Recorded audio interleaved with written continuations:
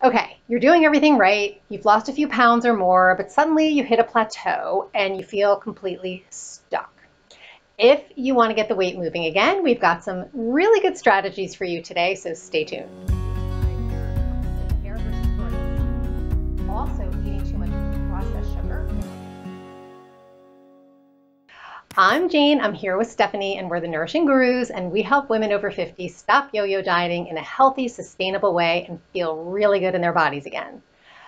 So hitting a plateau during weight loss is very, very common, but most women get so frustrated and want to throw in the towel when this happens. We see this time and time again. If you're putting in the effort and you're not seeing the results you want, well, we understand. But we also know that there are lots of reasons this could be happening. So we have 9 great tweaks for you today that's going to help you get the ball rolling again. And be sure you're addressing all 9 to get the best results. So let's dive into number 1. We used to think this was obvious, but with all the women that we've worked with over the years, we have noticed that most of them do not get enough protein. And this is absolutely critical for weight loss and continuation of weight loss. So you may think you're getting enough, but most women are not. Protein needs are higher in more active women, but even for a sedentary woman, you want to get at least 65 grams. And if you're active, it could go up to 90 or even 100 grams a day. So as we age, our protein needs actually increase. And during menopause, there's a natural decline in estrogen levels, which causes a loss of muscle mass and strength. So a good dose of protein has been shown to help prevent muscle loss that occurs with aging. And keep in mind that if you don't get enough protein, your body is going to break down its own lean tissue mass. So that's going to make matters worse because that interferes with your metabolic rate. Your metabolism goes lower. And then when you go off the diet, even if you've lost a few pounds, you're going to end up gaining everything back as fat. Lean mass is protective in so many other ways as well in terms of our overall health, neurotransmitters, when we're injured. Protein, again, it's been shown to boost weight loss and maintain long-term healthy, steady blood sugar levels. So it's also really helpful when you're prone to cravings because it is the most satisfying macronutrient. So aim for at least 20 to 25 grams per meal, and you're going to find it's going to be very helpful for cravings and also pushing that weight loss down the right path again. Okay, next up, eat more plants. So aside from the obvious fact that plants will help fill you up without providing excess calories, plants are also a driving force behind reducing inflammation in the body. So inflammation actually drives metabolic syndrome, and that is implicated in heart disease, arthritis, dementia, so many more diseases, and also drives weight gain. So inflammation also shuts down the signaling of leptin, and leptin is the hormone that tells you you've had enough to eat. So you really want to avoid inflammation, and one of the best ways to do that is with more plants. So you could aim for 4 cups a day of cooked vegetables or do a mix, trying to get 6, 7, 8 servings of vegetables a day. And a serving of vegetables would be, if it's leafy greens, a cup, or other vegetables would be a half cup is a serving. So track how many vegetables you're eating and bump it up by 1, 2, or 3 servings per day if you can. And so just start thinking with every meal that you're having, oh, can I add some veggies here? Whether it's breakfast, throwing things into a smoothie, lunch, of course, salad, or just cooking some steamed vegetables, and of course dinner, but also for your snacks, think veggies. Another fact is that diverse plant fibers promote health of the microbiome, and we are seeing more and more research about the health of the microbiome affecting our weight. So again, go back and eat more plants. All right, next up is avoid too many diet foods. So you may think you're reducing calories and eating foods like low-fat salad dressings, diet jello, premier protein, low-carb wraps. You might think those are the way to go, but really they are loaded with chemicals, food dyes, artificial sweeteners, and so many other things that can cause inflammation in the body. So remember what I was just saying about inflammation? And these diet foods can actually damage the cells, which interferes with our fat burning process. Additionally, our bodies don't really even recognize these diet foods, We've had so many clients that came to us eating a low-calorie diet with lots of diet-type foods and not having results.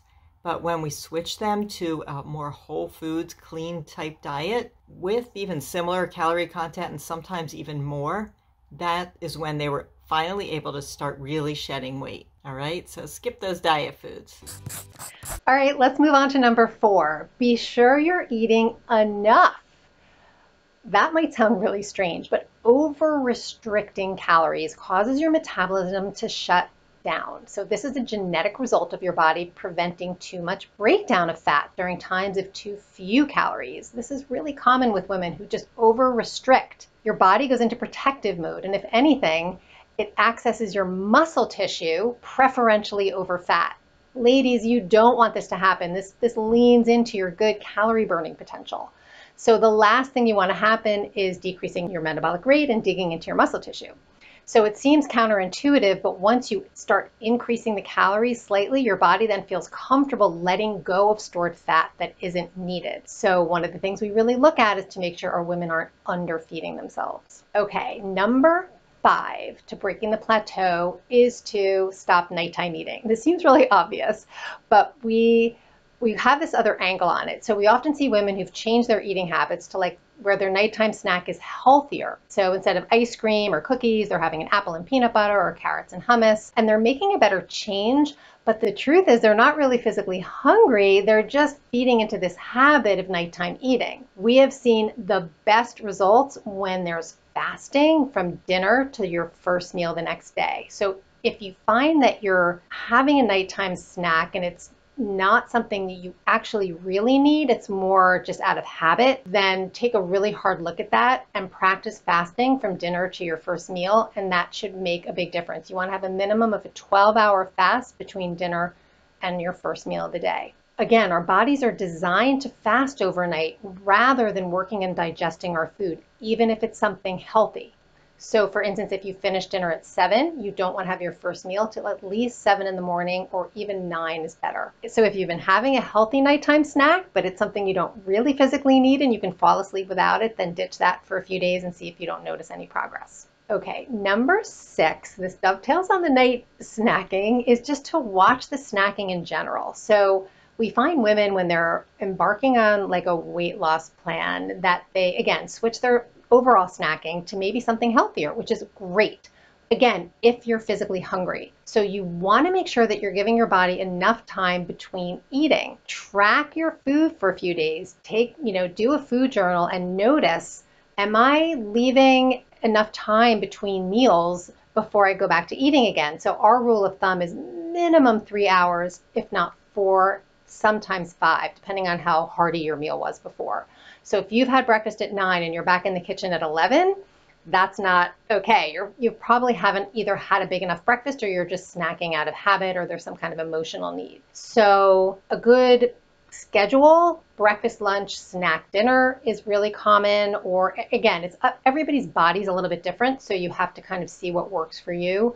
But just make sure that when you are turning to food, that it's out of true hunger and not an emotional need. So watch the snacking. All right, next up is switch up your exercise and don't overdo it. Don't over-exercise. Really listen to your body. If you're really having a hard time recovering every day, it's time to reevaluate. You don't want to be injured, and it's causing stress on your body, which can actually create a higher amount of cortisol, which too much cortisol in the body can lead to more belly fat. Exercise is so important. Jane and I are huge fans of exercise, but sometimes you just need to switch it up. You need to step back a little bit, reevaluate, maybe talk to a trainer. Strength training is so important these days, as is maybe a little bit of burst training. Those are more the things you want to go for. We are finding and reading more and more that hours and hours on the elliptical is just not going to cut it. Definitely, you want to look at the type of exercise you're doing, look how your body is responding to it, and reevaluate. One more note is we've often talked to people who say, oh, I need to get my exercise in. The only time I can do it is at 10 o'clock at night. And we would suggest finding another time, because that is the worst time to exercise. That's going to affect your sleep. that is the time you want your body to be winding down. So we would suggest switching that and not exercising right before bed or at night even. All right. Having said that about sleep, the next tip is get good quality sleep. Do the best you can. We know it's not always easy to get enough sleep, but one thing you should definitely be doing is prioritizing your sleep. Get to bed at a reasonable hour. Hopefully you can sleep through the night, but there's been research that found that actually when you don't sleep enough, it's almost like taking steroids. It has the same effect on your body. So you want to start cutting out the binge watching late at night. I know I'm guilty sometimes, just need to do one more thing or this or that right before I go to bed. But I've gotten to the habit of where I'm just like, nope, it's time to go to bed. I'm tired. That's it. I'm going to sleep. And do what you can to get quality sleep. We have videos on getting better sleep. So again, check that out from the link below.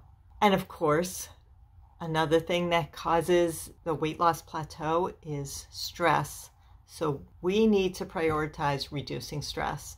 And of course, you can't reduce the stress in your life. There's not too much that you can do about things that are happening on the outside. So get in touch with how much time you're really giving yourself to relax and feel good. Consider meditating. A whiff of an essential oil that can really quickly bring down the stress feelings, because our sense of smell goes directly to our emotion center in our brain. So really learn ways to reduce stress. And again, we have lots of ways to do that. So we will give you links below for that. So if you're really ready to stop going on and off diets and would like our help, check out the link for our Simply Nourished program below. We would love to get on a quick chat with you to see if it's right for you and see how we can help. So, as always, thanks for watching. We really appreciate it. And if you know somebody who would benefit from this information, please share it. And also, give us a like, a comment below what you did like and what you gained from this. Subscribe and hit the bell to be notified, because we have even more helpful tips for living healthy after 50, and we create new videos each week.